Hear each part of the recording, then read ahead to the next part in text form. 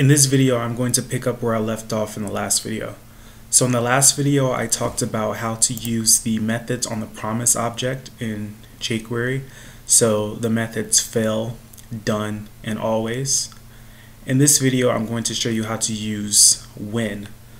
So when is a jQuery function that takes in any number of promise objects and it returns a new promise object that gets resolved to done when all of the promise objects that were passed in become done. So I'll demonstrate that here with a simple example. Let me get rid of this. Let me change this back to Ajax test. Then this I'll remove. Okay, so first thing I want to do is I want to create a second Ajax call. So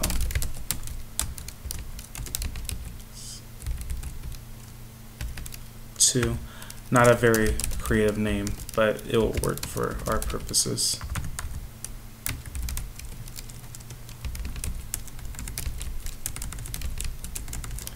Can't spell Ajax 2.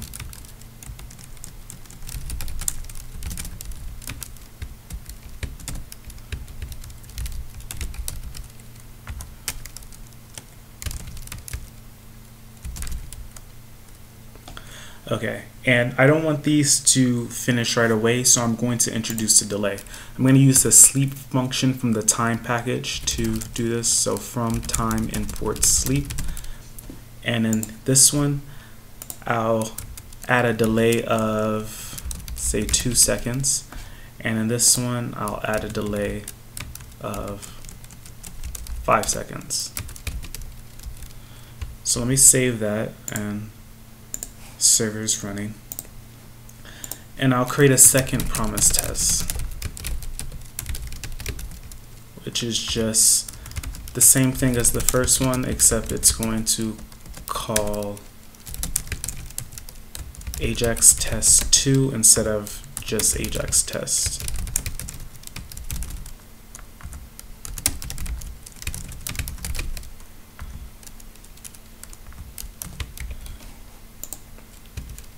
So the first thing I'll do is I'll add a done on this promised, just to show you the delay in action. So promised, done, and I'll alert delay done. Alright, so let me refresh the page. I have the network view open so we can see how long it takes. So I hit the button, and it's pending. It takes 2 seconds. So this promise test 2 should take 5 seconds because I added the 5 there. So what I want to do instead is I want to create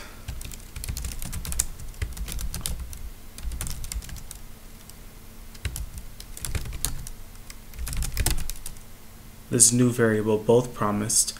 The first argument will be promise, and the second argument will be promise 2. And promise 2 is just going to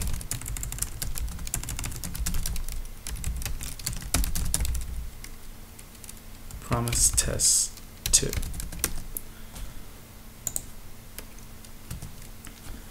So I'm passing in both promise objects from 2 different Ajax calls.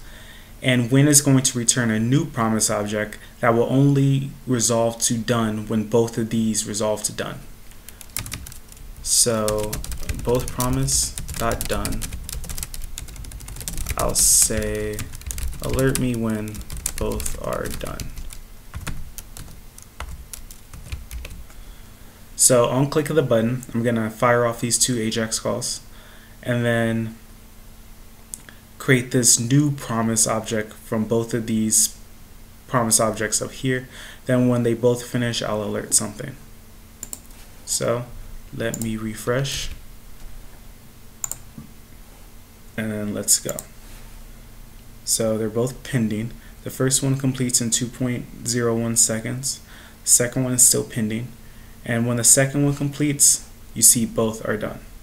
You see how it waited for both to complete before it showed the alert. So this is useful when you're doing some kind of asynchronous calls and you don't know when the last one is going to finish. So you just want to do something when all of them finish.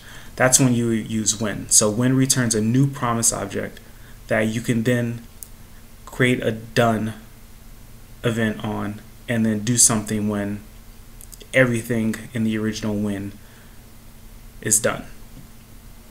So that's all I want to show you in this video. Thanks for watching.